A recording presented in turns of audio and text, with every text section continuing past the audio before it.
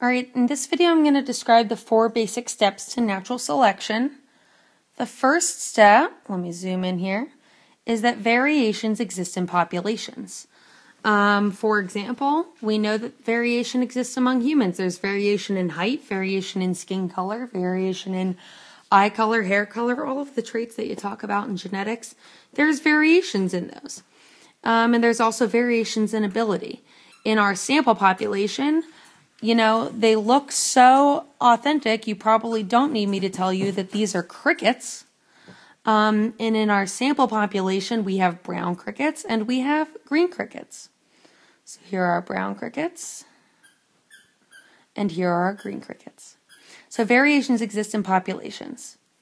Step number 2, not all organisms survive. So Malthus described a scenario where inherently populations will breed to have more organisms than the environment can handle. And so that can be a lack of resources, and there can be competition for that. In our scenario, there's actually going to be a predator of a lizard who will eat the crickets. And so, sorry, I'm having trouble with this.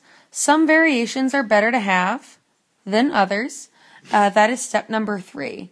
And so let's just say in this sample population there happens to be a drought. So all of the grass turns brown. Okay? Who's most likely to get eaten? The green grasshoppers, of course. Now, I'm not saying no brown grasshoppers will get eaten. It's likely that some will, but more brown will survive than green will.